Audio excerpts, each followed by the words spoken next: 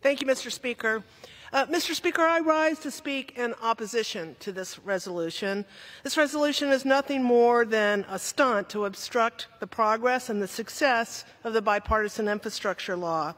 Since the passage of this historic once-in-a-generation investment in our nation's infrastructure, we have seen strong economic growth and the creation of over 7 million good-paying American jobs. The investments in this transformative legislation are reaching communities across our country, including communities in my district in Ventura County in California.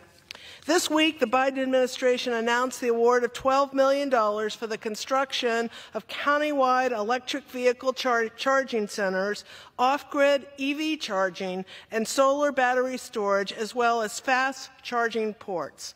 As a member of the House Transportation and Infrastructure Committee, I have seen firsthand the critical need to not only complete long overdue repairs to our nation's infrastructure, but I have also seen the need to invest in clean energy and alternative fueling infrastructure in our country.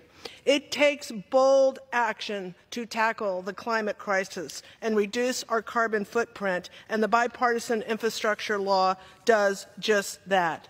The law is working to help communities plan their growth, connect our cities, and significantly improve safety along our roads, bridges, and rail systems. The law is working to grow our local, regional, and national economy. The law is working to accelerate the Biden administration's efforts to grow our nation's middle class from the bottom up and the middle out. Mr. Speaker, the bottom line is that the bipartisan infrastructure law is working for the American people, and this resolution is both bad for innovation, bad for job creation, and bad for America. That is why I urge my colleagues on both sides of the aisle to vote no. And with that, I yield back.